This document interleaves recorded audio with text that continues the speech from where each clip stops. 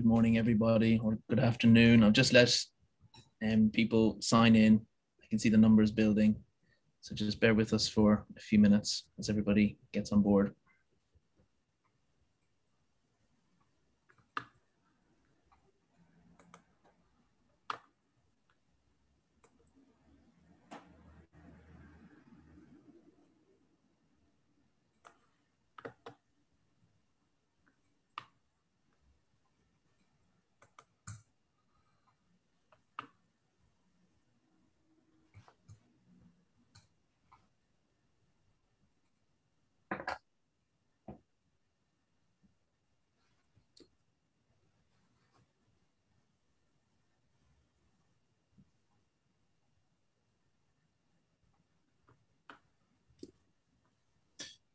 Give it another minute or two, if you don't mind waiting.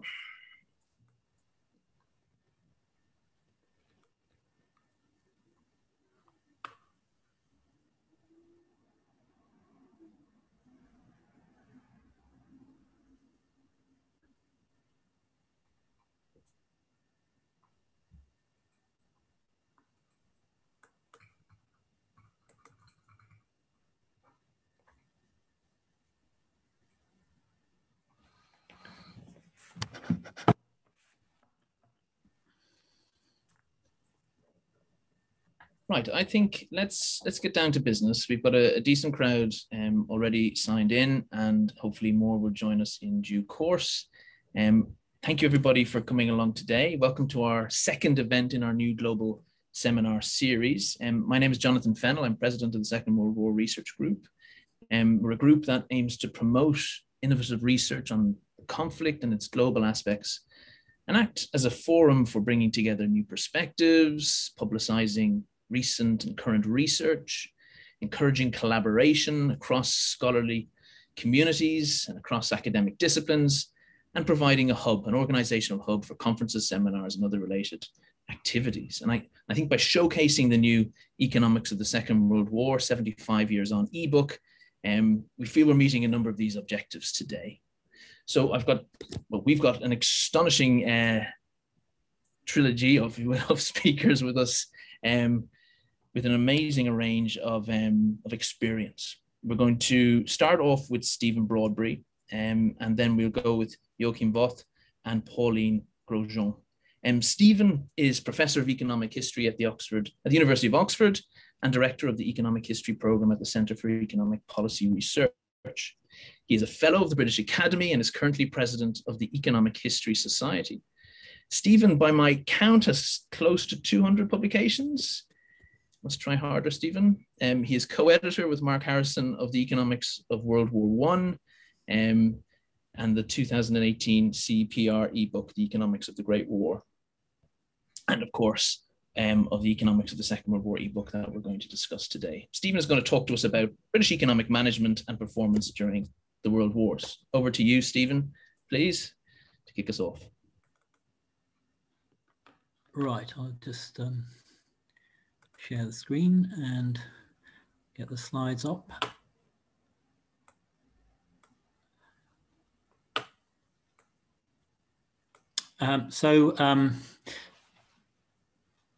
Well, this volume on the economics of World War II, 75 years on, was timed to come out after 75 years after the end of World War II, and it followed an earlier volume that we did on World War I. It's sort of divided into three main sections on the preparations for war, the conduct of war, and the consequences. The chapter which I'm going to talk about, lessons learned, British economic management and performance during the World Wars. I mean, it does focus mainly on the conduct aspect, but of course it has implications for the preparations and the consequences, as we'll see. So I think it's one of the sort of motivating factors behind the joint research that Mark Harrison and I have done over the years was the feeling that somehow the two world wars don't really get the attention they deserve in the economic history literature. And so there is an absolutely huge literature on Britain during the two world wars, but the economic history of these episodes we still think remains under-researched. And I think there are sort of two reasons for that. One is sort of the economic history literature. Most economic historians, certainly writing on the modern period, seem uncomfortable writing about the war. Somehow they treat the war economy as different. So you'll find the literature is really huge on the pre-war, the interwar, and the post-war periods, but nobody wants to write on the war periods. And then in the war history literature, I think there are much more attractive priorities for people to research: battles, weapons, social issues, administrative issues, rather than boring old economic issues.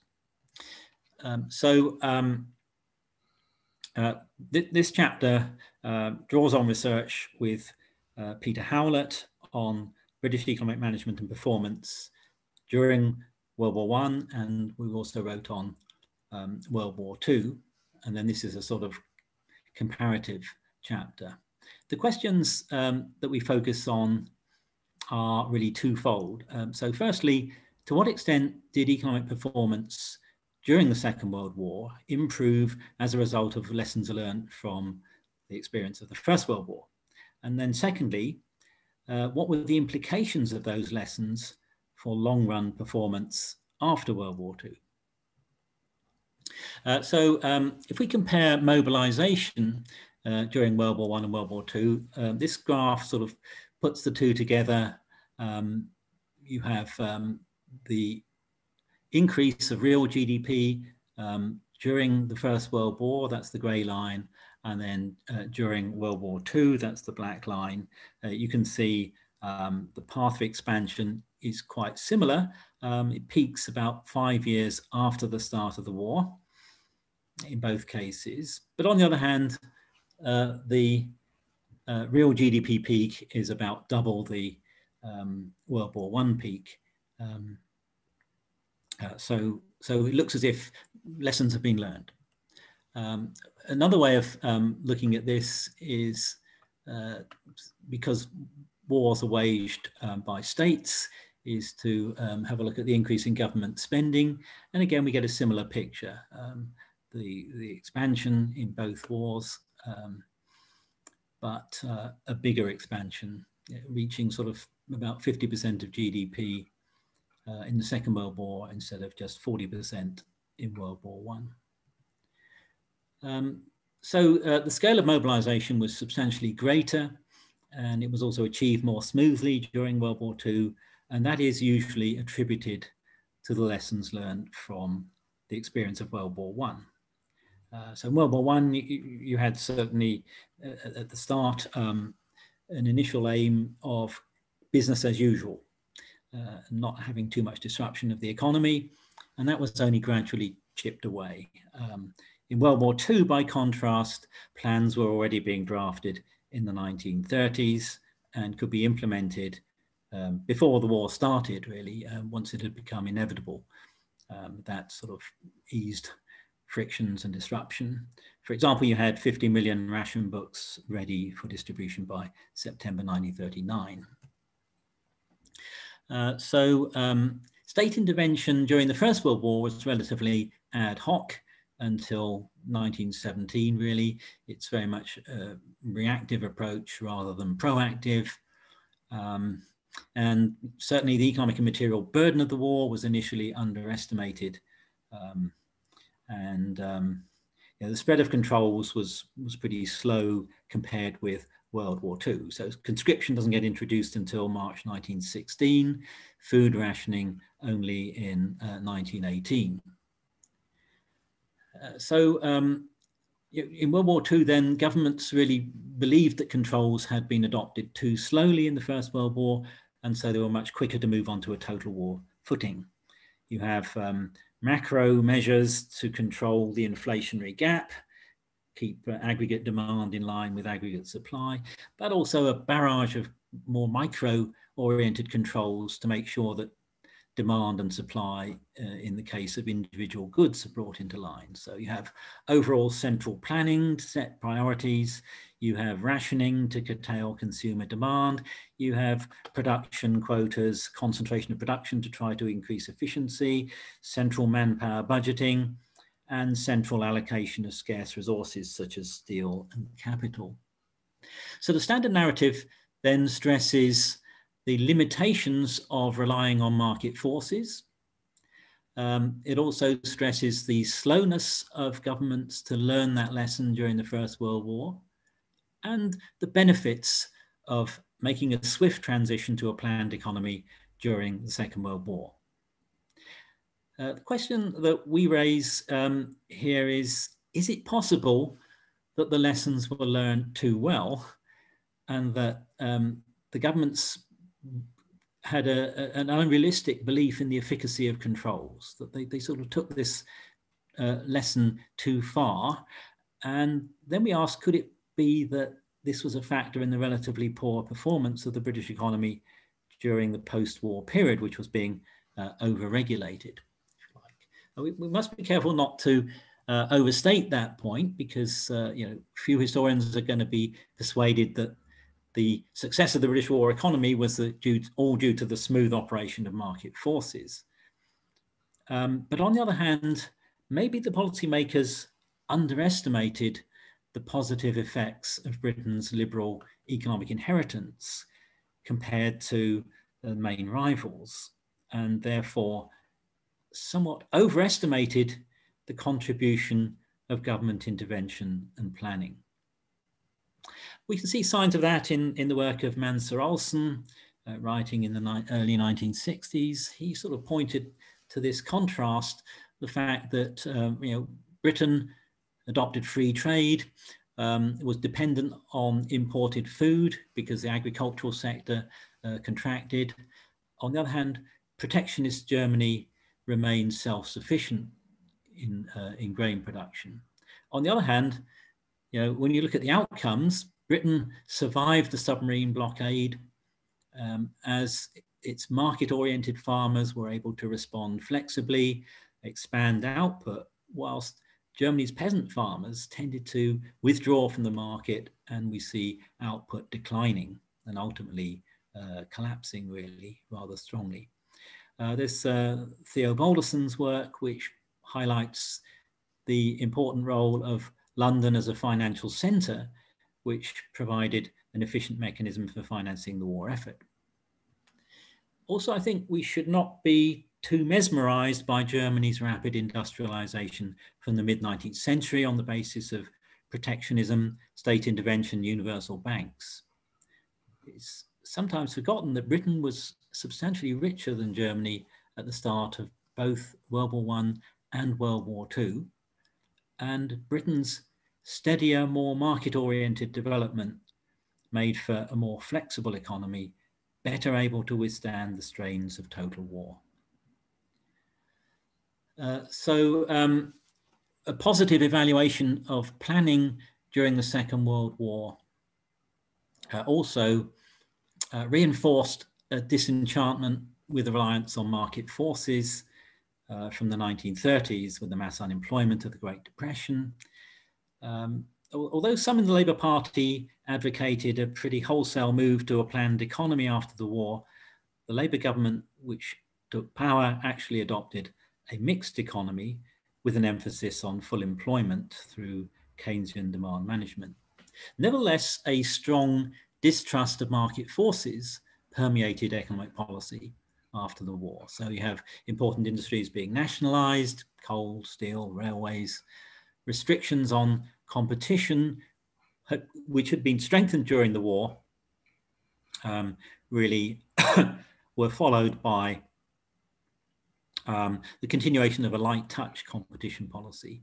This is something which I highlighted with Nick Crafts in some work we did in the late 1990s, early 2000s. We argued that these policies were damaging for Britain's productivity performance during the post-war period and lasted right until the Thatcher years. So I'll stop there and I'll stop sharing the screen and hand over to Pauline. I think we will go with Joachim. You happy to go? Thank you for that, Stephen. And for those who want to ask questions, there's a Q&A box in the bottom right. Please feel free to throw questions in there, and that's how we'll manage it at the end of the session. So we'll take them all at the end once the three speakers have got down to it. So let me just quickly introduce Joachim, who holds the UBS Chair of Macroeconomics and Financial Markets at the Economics Department at Zurich University. His achievements in terms of publications, grant successes, and public outreach are too many to list here. For our purposes today, it is worth noting that Joachim is a member of the Royal Historical Society, a joint managing editor of the Economic Journal, and an associate editor of the Quarterly Journal of Economics. Joachim has had 3 academic books, 5 popular books, and over 50 articles published by, for example, OUP, Princeton University Press, and indeed the top journals in economics. He's going to talk to us today about Hitler's rise to power. Over to you. All right, Jonathan, thank you so much. I have to, just for the record, clarify that I'm neither an editor at the EJ nor an associate editor at the QJE anymore. All good things come to an end. Can you see my slides? I'm trying to screen share. Yes, we can see them. Okay, so let me just get going here. Thank you for giving me the opportunity to talk about Hitler's rise to power. Now, in the context of a session on the origins of World War II, it's very hard to think how we could do without mentioning the name of Hitler. Hitler's accession to power in 1933 sets the course on which Germany inevitably sooner or later will go to war to reopen the question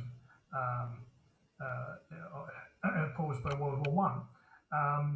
Now, what we want to do, what I'm trying to do in this paper, is to revisit the issue or the question of what is the importance, what is the role of economic factors in the rise of Hitler to power, which then sooner or later maps into World War II and all that is to follow. Now, libraries have been written on the rise of Hitler, looking at the political, cultural, social background. And why do you need another take on this question at all? Well, the striking fact is that, first of all, just so that we're all on the same page, and to give you a little bit of background, the rise of the Nazi Party is extraordinarily rapid in the late 20s, early 30s. So if you actually look at the electoral results, as late as 1928, the Nazi Party gets 2.6% of the national vote. 2 years later, they already jumped to 18%, and then by the summer of 1932, they're the single largest party in parliament with a 37% share of the vote. By March, they're already in power and they get close to 44% of the vote. Now, the striking thing is that while pretty much everybody who's written about this feels that this meteoric rise over a very short period could never have happened except for the backdrop of the Great Depression, we've never really been able to marshal evidence that shows how economic misery facilitated the rise of the Nazi Party. So why is that so difficult? Isn't that obvious? If you just put a time series against the electoral results here, surely that comes out, and that's true. As the German economy worsens, as unemployment spirals towards 6 million or so, the electoral results go up. Now, the thing that we don't find easily is indication that misery at the level of individuals or towns, cities, counties predicts support for the Nazi Party. So if you go to the most striking measure of distress, unemployment, for example, that has almost no predictive power for how many people vote for the Nazis. So finding something in the cross-section with good micro-evidence that actually links economic misery with the rise of the Nazi Party has been something like the holy grail of this literature. And the thing I want to talk about today is a little bit of my own research, but also recent work that Meissner and co-authors have done, looking at economic factors driving support for the Nazi Party. So before we turn to the stuff that I've done with Stefan Gisler, Sebastian Doerr, and José Luis Pedro, let me just give you a brief summary of what Meissner, Galafredi-La, and co-authors have done. And they've looked at austerity. So austerity is, of course, nothing new. Governments cut expenditure and raise taxes all the time. And they take this to the cross-section in Germany. And this is interesting because it's a very different form of inducing or measuring people's economic unhappiness.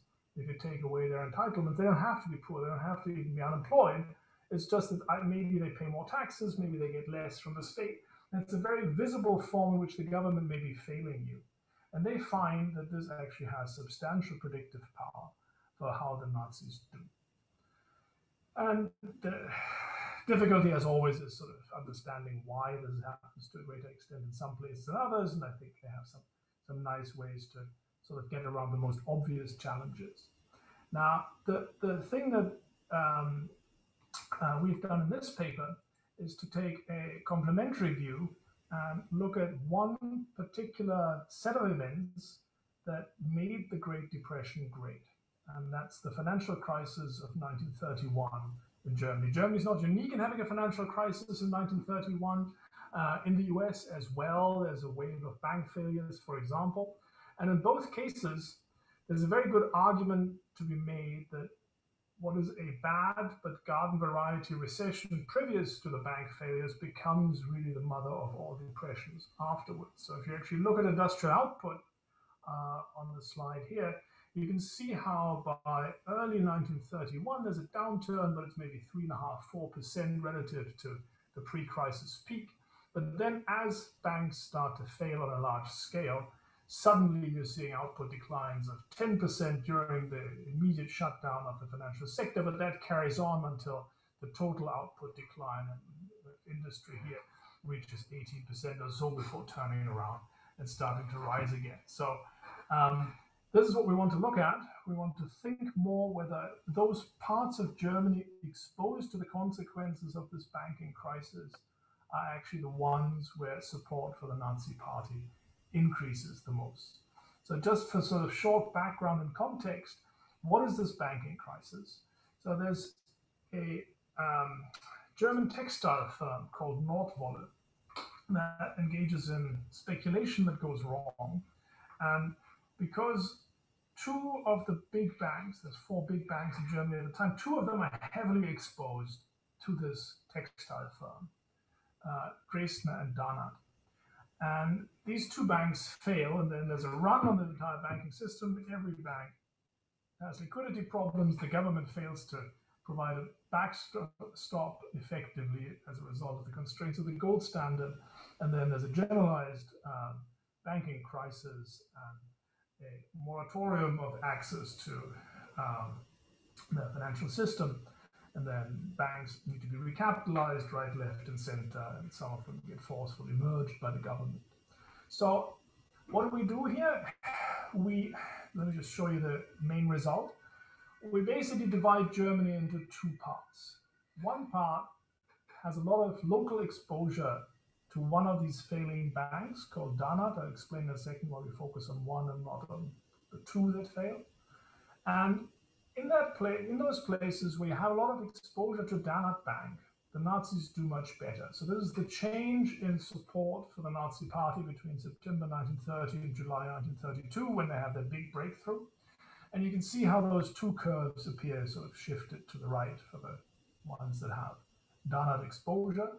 And there's no pre-trends and there's no fading away of this effect. So if you actually always, relative to 1930, look at what the electoral success of the Nazi Party is, then you can see that prior to 1931, there's nothing in the cross-section. There's a small positive effect, but it's tiny and insignificant. And afterwards, this really jumps and it stays high. So what do? We collect data from firm directories on who they bank with. And because connections in Germany between firms and banks are very strong, we're pretty much sure that they don't bank with anybody else. And we also have information on the places where you have branches. And all this nice map is meant to show you is that really goes from north to south and east to west in a pretty comprehensive way. And what we then do is to say, how do you do economically in the diamonds versus blue dots, and how do the Nazis do? So what we find is this big additional increase for Danat, but not for Dresdner. And that's where it gets interesting, because you might say, well, economic misery, in both cases, things fail. Why don't you see the same effects? Well, maybe Dresdner's failure didn't have the same economic consequences. That turns out to be untrue. So one of the contributions of the research here is to actually use income data, which has quite severe limitations, but nobody's used it in this context before. And what you see is that on top of the normal decline of income between 1929 and 1932 in Germany, there's an additional over a third decline in income in areas that have Danat or Dresdner exposure, as measured as I just explained. So there's a big kick to economic performance, and it's the same for Danat and Dresdner. Now, if you look at the Nazi voting results, you don't see this at all. They're very different. Only Danat seems to matter. The question is why? And interestingly, both firms, just like both banks, just like all German high finance, has quite a few Jews involved. But Danat is led by a very flamboyant CEO by the name of Jakob Goldschmidt, who becomes a sort of bête noire for the Nazi press. So this is a caricature from what is probably the most anti-Semitic newspaper ever published, Der Stürmer, and it shows the Jewish banker, grotesquely oversized, obese, smiling happily, hanging the honest German businessman.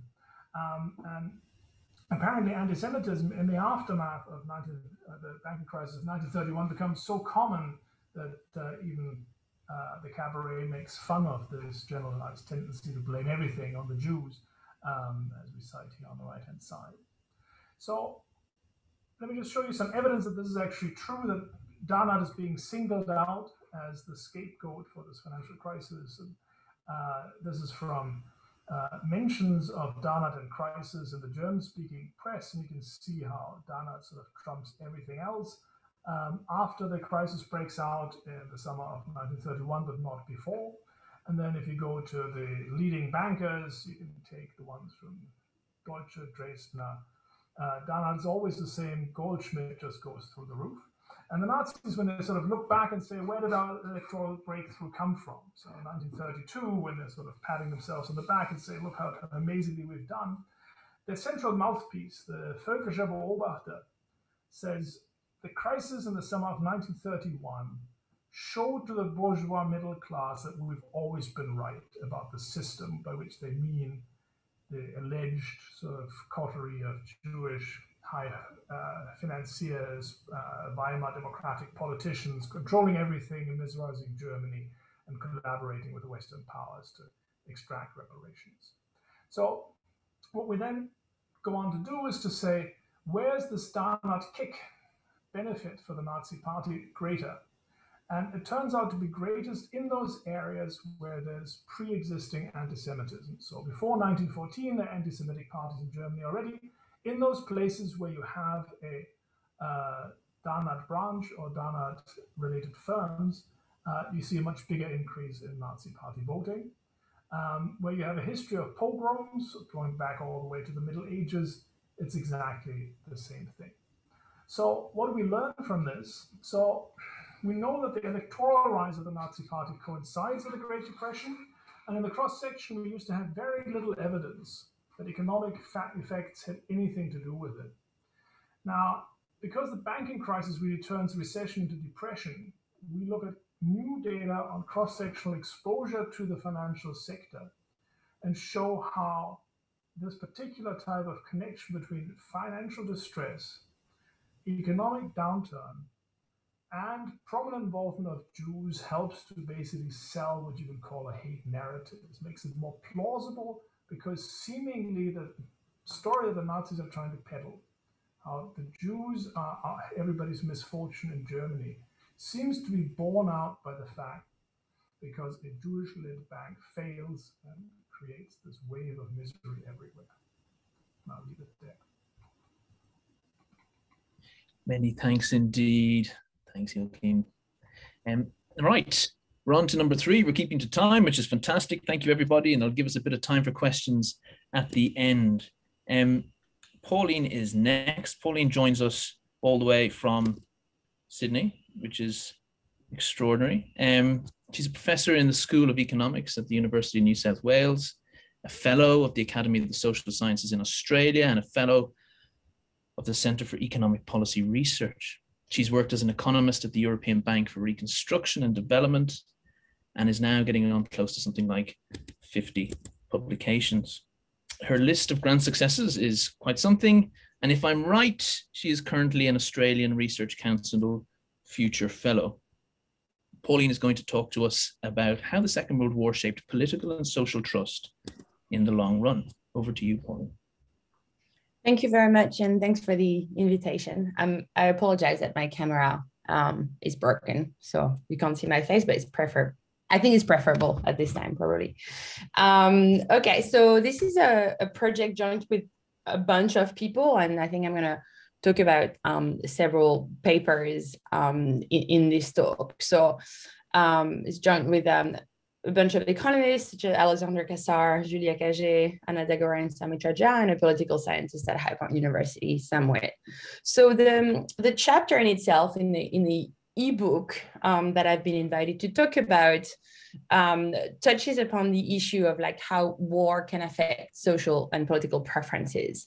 And from a theoretical point of view, there's been quite a lot of work in theory on how war can shape social preferences, and in particular the influence that it has on parochialism. So the differences between in-group and out-group preferences. So the story is that, if you're attacked by outsiders, you're going to increase your preference for the in-group and possibly decrease your preference for the out-group.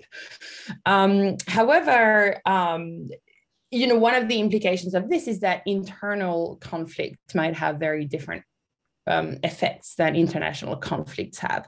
And it's kind of, what we observe studying different types of civil conflicts in previous literature. And so that also suggests that, if we look at World War II in Europe, that might have different consequences on social preferences, depending on the level of infighting that followed or that took place during the country in countries that were divided, or in countries where resistance groups opposed collaborator groups, for example.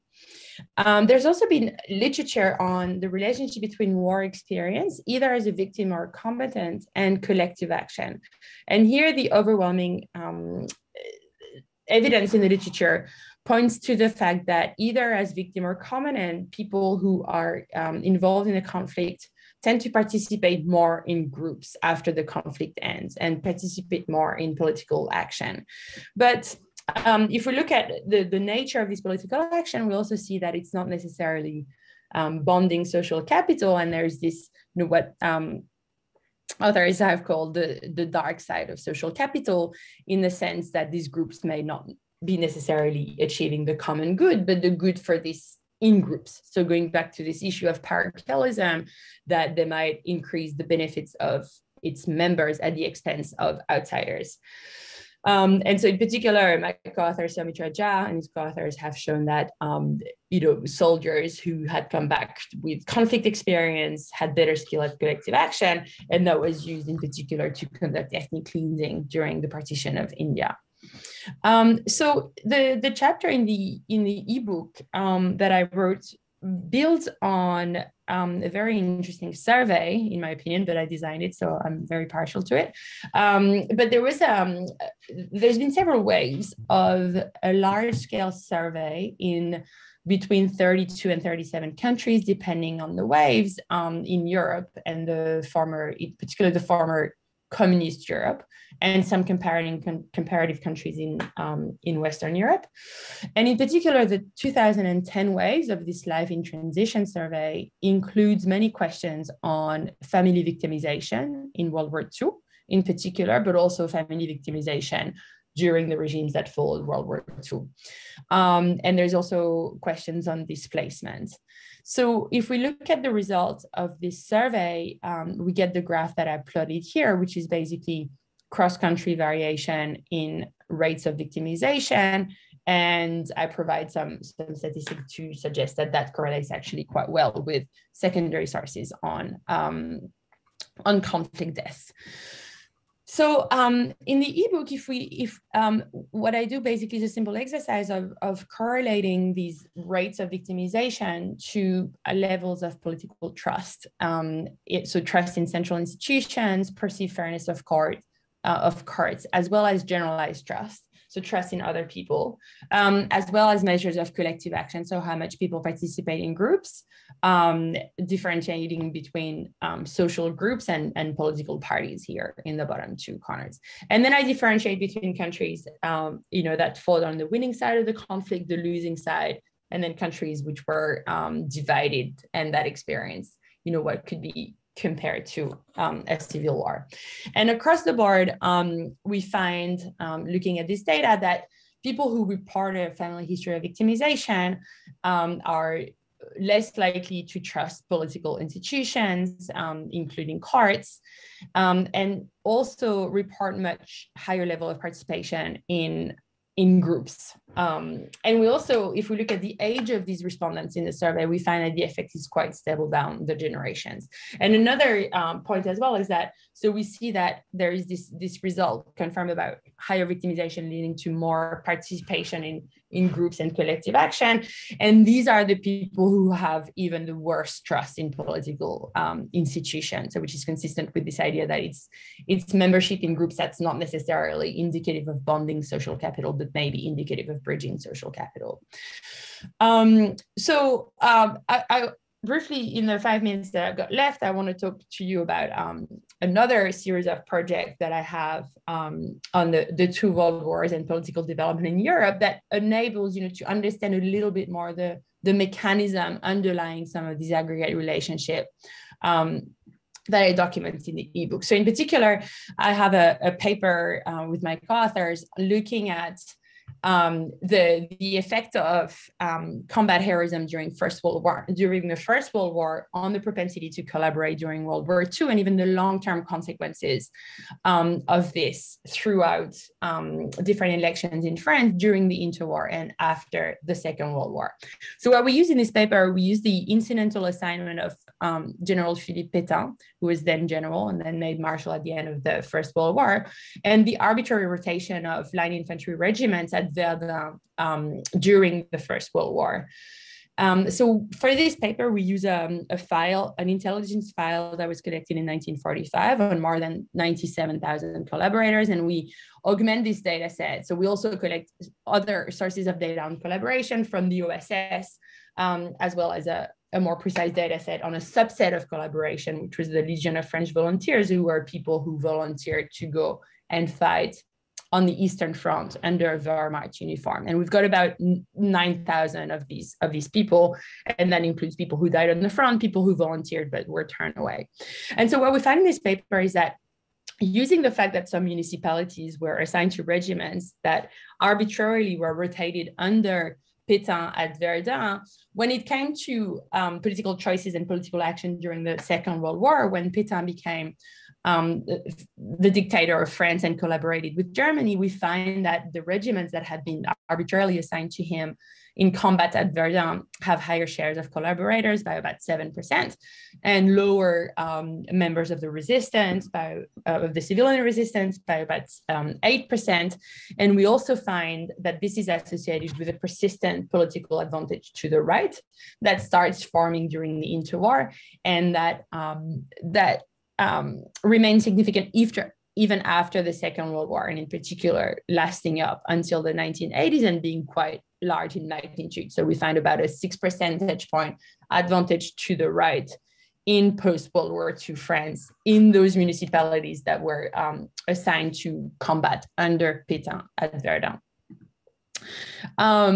So this is related to a recent and quite exciting literature on the effect of different events of World War II on further political development. So there's a series of papers in Italy, as well as a series of work also on the impact of World War I military deaths on political development. So it's loosely related because we're not looking at the impact of military death, but just the rotation of regiments under Pétain and Verdun. But there is what I think is a quite interesting literature allowed namely by the availability of data on World War I individual records of fatalities. And there's also, some literature that Joachim has contributed to on the effect of the scars of the conflict on consumer choice. So I'm going to go in 2 minutes summarizing our paper on collaboration and the long-term political effects. So our context is World War II France, where Marshal Pétain becomes the dictator of France pretty much and puts in place an authoritarian, conservative, and repressive regime that collaborates with Nazi Germany until France's liberation in June 1942. So Pétain was a very important guy because he was lionized as the hero of the very important Battle of Verdun in World War I. And so what we do is that we collect information on each of the regiments. So here, a pattern of color here is about the catchment of a regiment in the First World War.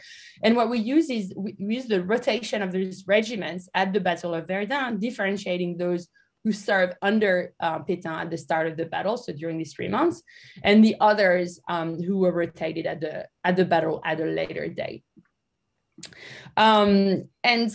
We also collect a bunch of data on voting results at the level of each of 35,000 municipalities in France. And we check that, so basically here, the picture that emerges is that these municipalities are that were rotated under Pétain or not are exactly similar to others before the war. But what we observe is that after the war, and they're even similar in terms of fatality rate during World War I. But what we observe is that these municipalities, consistent with Pétain's own choices, collaborate more with the occupant or in the milice or paramilitary group that support the regime during World War II. And the effect is very robust, whatever specification that we use, and to a wide range of controls. And in the last minute, or I'm maybe out of time, I just want to to talk to you about political consequences of this thing, or how this is associated with political choices. And so what we observe is that during the interwar, we find that these municipalities that had been rotated under Pétain start voting more for the right, and particularly the extreme right in the 1936 election. And we found that the effect is durable even after World War II. So this is the effect. So this is I'm just going to show you this last slide that shows that you've got an average 6 percentage point advantage to the right in those municipalities that were rotated at Verdun under Pétain, and also collaborated more until the late 1980s. And you see that this effect is particularly strong in times of social and political crises in France. So in particular, in the context of the Algerian War or social unrest of 1968, or even in the context of what was at the time a very scary election of the first socialist president in 1981. And yeah, to show you, the sort of long-term effect that this has also on social preferences. This is the share of children who are named Philippe after Philippe Pétain in France. So you see that there's this big spike when Pétain becomes, when Pétain assumes power in 1940. But then in 1951, when he dies, you have these big clashes throughout France between veterans who support him and other people. And what you actually see is that at his death, you have an even bigger spike in the name of in the share of newborns who are named Philippe. So that's kind of if you want an illustration of the long-term social consequences through naming patterns. And I think I'm going to stop here. But just to say that, this is part of an exciting body of work that look at the through line of both world wars on political developments in 20th century Europe. And I think we know that, if we look at current news, we know that these undercurrents are very important. So, there has been many reference to the Blitz in the UK in recent years. The symbolism of World War II is very important in Russia. And even Emmanuel Macron, used the words that Georges Clemenceau had used to talk about the former soldiers of World War I to commend doctors and nurses during the COVID crisis. And that's it.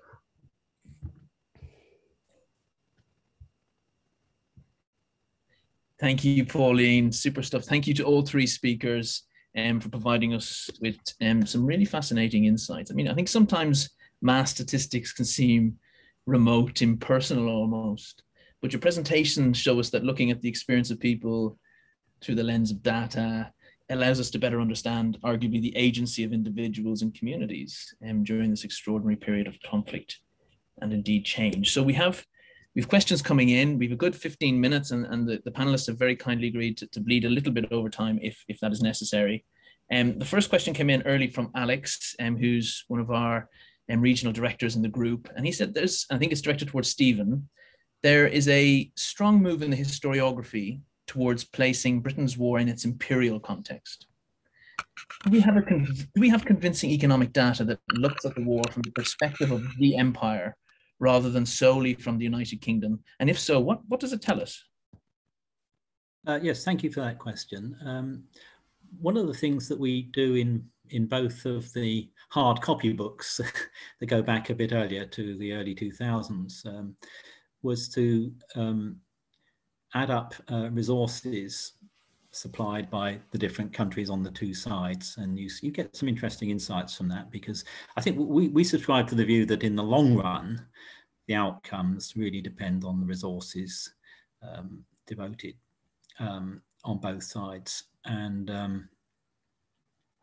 but of course, you get some interesting changes in who the participants are. So in the World War II, if we get a different answer to the balance of resources on the two sides if we look at the beginning of the war, when neither the US nor Russia are on the Allied side. So, but one of the things we did was to count up resources then. Now, in terms of supply of soldiers, I think the empire can be quite important. But in terms of overall resources, it's much smaller, and part of the reason for that, I think, is that you have to be a relatively rich country to supply a lot of resources for fighting wars, and in a total war, if you're a poor country where most people are supplying their labor to produce the food, clothing, and housing, you don't have much to draw on. So I think the scale of the contribution of the empire looks bigger if we do it in terms of labor and providing the soldiers. But if you look at it in terms of total resources, I mean, somewhere like India or the African colonies are not really able to supply very much because they're relatively poor. Can you stay on there, Stephen? So Alan Allport, who's got up at 7 o'clock this morning in the United States to dial in, has thanked the speakers, and he asks you a question about the growth of real GDP in both world wars. So it seems from the graph that the point of departure in the Second World War is 1 year after the start of the war, i.e. 1940 compared to 1915. Is one part of the explanation for the greater rise in British real GDP in World War II the military course of the war? So in 1915, Britain was expanding its army, but there was no immediate emergency. France and Russia was still fighting. In 1940, France fell, and Britain had to take on the burden of the war by itself, plus empire, of course. So had France not fallen, in other words, would the two curves of the First and Second World Wars look much more alike, regardless of lessons learned? Thank you. Right. Well, so I've put up the slide here. I think what's happening here is that in the first year, things are very similar, and indeed, as we go into the second year, they're pretty similar. It's really by the third year that I would explain it more by sort of the capacity of the economy in the First World War to go on increasing output. So that you remember when World War II starts out, you still have a lot of unemployment, whereas World War I is starting off from pretty much full employment. So I think that's perhaps why you get a bigger increase in the Second World War. I still think. Earlier on as well, in the First World War, it seems to me that they're looking fairly similar in the first 2 years, and by the third year they're running into capacity constraints. I think that's perhaps the best way I could make sense of that. Thank you very much. I have another question here from Professor David Edgerton, which I will come to in a second, David, if you will allow. I just want to direct a question towards our other two speakers. The data, to me at least, seems to shine a light on the issue of equality. It runs like a thread through the eBook, I think, equality and fairness in terms of the causes, conduct, and consequences of the war. I guess, to what extent was the search for social justice and fairness the lifeblood of the conflict? And it seems to resonate very strongly with your paper, Joachim, on how individuals experience the depression, experience the crises that emerged in the 1930s. Yeah, so it's a great question. Of course, the Nazis are radically in favor of equality in all sorts of dimensions, right? So getting rid of class differences, for example, is one of the things that they love. If you watch the Leni Riefenstahl movie from the 1930s, they even have this sort of symbolic act where people from different corners of Germany, Saxons, Thuringians, Bavarians, all become Germans in some equal sense. But of course, that's in the context of extreme emphasis on differences, where there's one race that's the good one and the right one, and everything else is ready for extermination. So I think there's clearly two sides to them, and you could probably argue that they are actually intimately connected. That an important part of what makes the German military so extremely effective in World War II is actually creating very cohesive groups of people who think of themselves as equals, reducing the difference between officers and men perceived and in terms of treatment and privilege and so forth, but that then is basically used for the purpose of establishing the superiority of one group over all others. Pauline, do you want to jump in, or do you want to address Michael Keegan's question, and then we'll come to David? So yeah, so I was actually answering Michael's question in the chat, but maybe I can answer it live. So the question is whether de Gaulle confuses our right-left analysis of the French, as de Gaulle was also from the right and even named his child after Pétain, who was his career sponsor. The information on child naming is very interesting. Do you think admiration for Pétain remains to any significant extent today in France?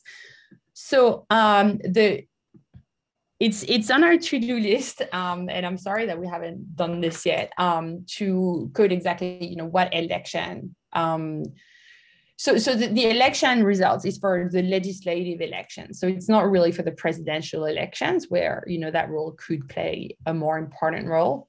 But still, I think it's important to code exactly when he was around and when he wasn't, and clearly the 1958 results suggest that this may be part of our story. And also I want to say that it's not a story. The post-World War I right-wing result is not the extreme right. I mean, this is tricky because the extreme right, appears later on in France, but even after it appears, it's clearly not higher support for the extreme right that we see in those places. It's really support for, the traditional right, which in France, in the context of the time period that we look at, is, still quite organized around, strong men, but it's not the extreme right.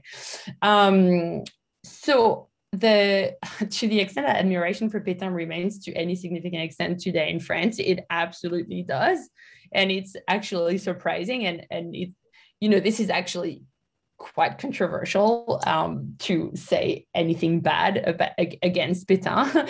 It seems very bizarre, but a lot of people still remain attached to his status as this heroic figure and systematically downplay whatever negative role he may have played in the Second World War.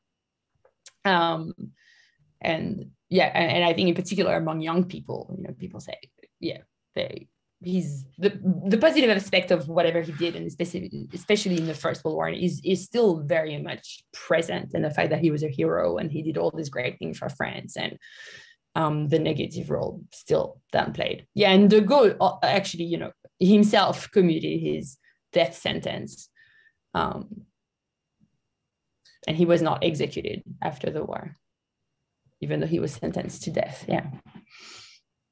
Can I bring it back then to you, Stephen? So David Edgerton has asked, would you agree that you're using a particular definition of economic history, since many economic historians, self-defined, have contributed a lot to the understanding of the economics of the Second World War, especially Poston, Gowing, Overy, Millward, Hedden, etc.?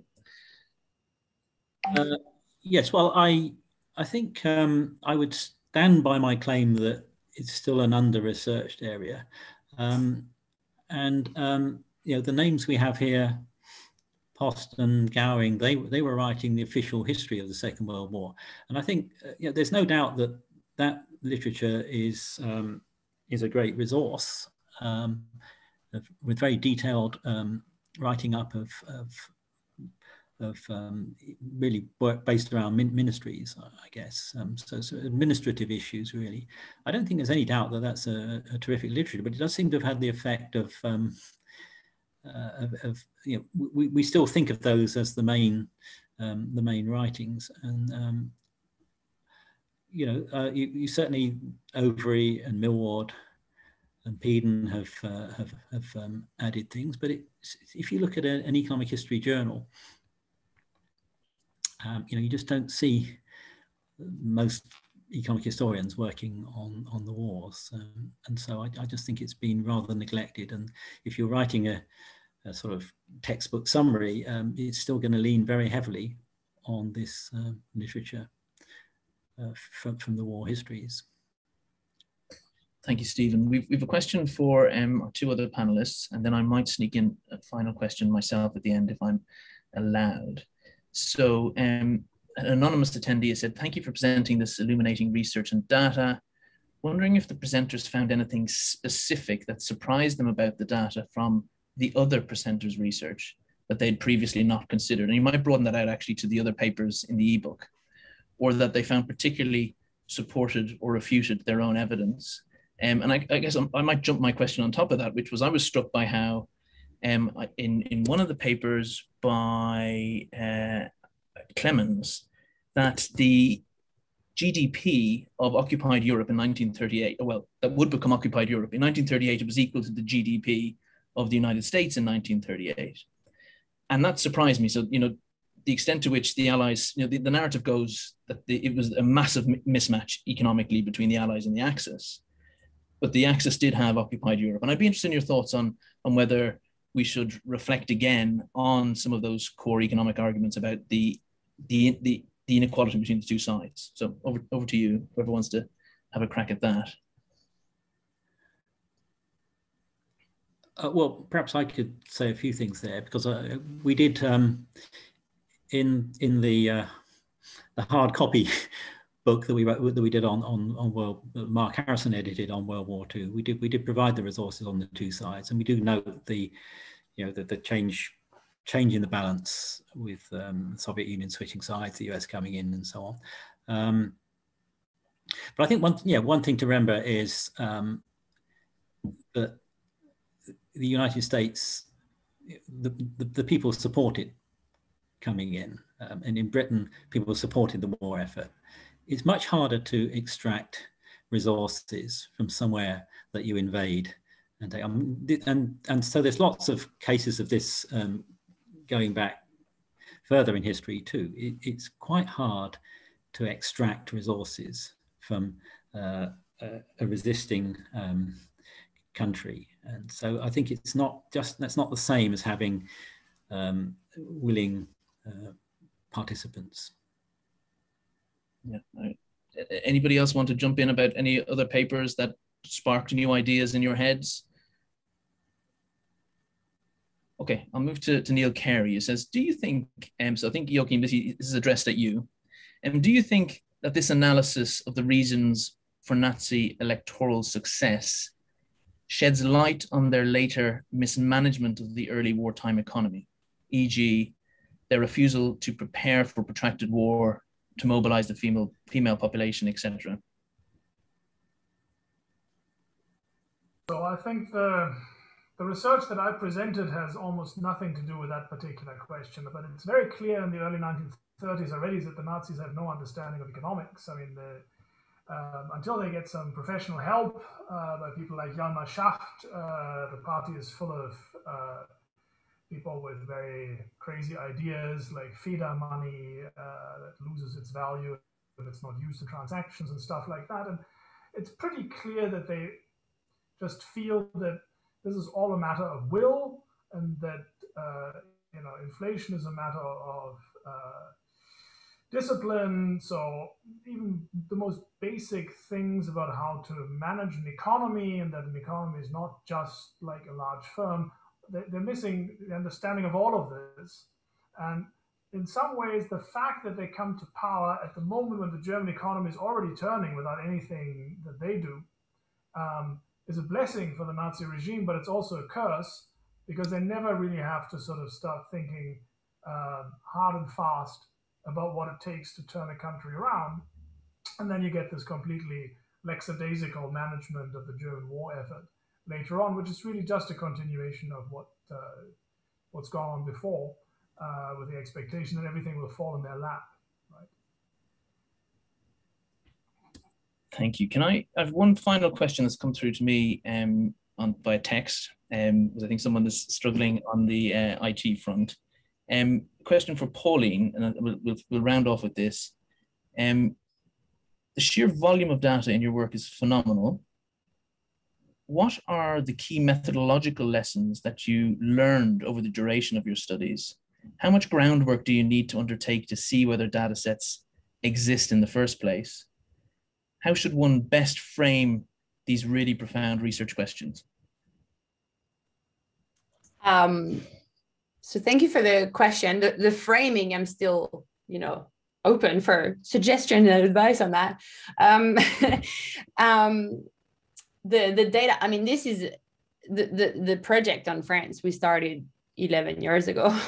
And I think the big challenge is, I think a lot of previous studies of France are generally done at the department level, or maybe at the electoral canton level, you got 90 departments or 4,000 cantons in the best of cases. We've got 35,000 municipalities. So I think matter of scale, this is really, really a big step up, and allows us to have a much more refined analysis. And that meant 10 years of data collection, and in particular, collecting all that data on electoral results at the municipal level was a big task. And I think the data on collaboration, honestly, we got lucky. This was a picture of us going into the basement of someone who's a secretary of the Institut Jean Moulin in Bordeaux, who had taken pictures of those files, and we took pictures of his pictures, because this data is actually not made public still, because it's very politically sensitive. I mean, we have a lot of information on these people. We have their address, their names, the nature of their collaboration activities, and nothing happened to these people. So these are active collaborators. But these are people, who were still alive in 1944, 1945. And this is the medium range, if you want. So these people who were active, but not the top end of collaboration. which we get from the OSS data on high-end collaborators. But this is generally people who were not punished, but probably also because of the scale of and the fact that they had important jobs for these places, and so it would have been very disruptive to do anything against them. But yeah, I think it's a matter of luck. And then I think for the Life in Transition survey, I mean, this is still a survey that I think is very interesting. I don't think this data has been fully utilized. I mean, I think there's a series of papers now that has used this data to look at the relationship with electoral results in different countries of Europe. But I always encourage people to actually look at this survey, because I think there's many interesting questions. And for me, it was just a matter of luck, because I was actually working at the European Bank for Reconstruction and Development when we did the first wave of this survey, and then I was involved in all the later rounds, and so I was able to add the questions that I wanted. So. Thank you. If the attendees will forgive me, we better draw stumps. We've gone over our time, and the speakers have been very generous in giving us a little bit of extra on a Thursday afternoon. So thank you, everybody. Thank you especially to our three speakers. You provided us with insights in terms of sources, methodologies. You provided us with some fascinating perspectives. It certainly made me think again about agency and how statistics can be used to underpin my own research, and I'm sure it's the same for many who are attending and will indeed hopefully listen to it down the line. The session has been recorded, so please do pass it on to friends and colleagues who may well be interested in this, and we will return hopefully with more from our global seminar series in the new academic year. So thank you again, everybody. Have a safe summer, and we'll hopefully reconnect in due course. Thank you. Thank you. Thank you.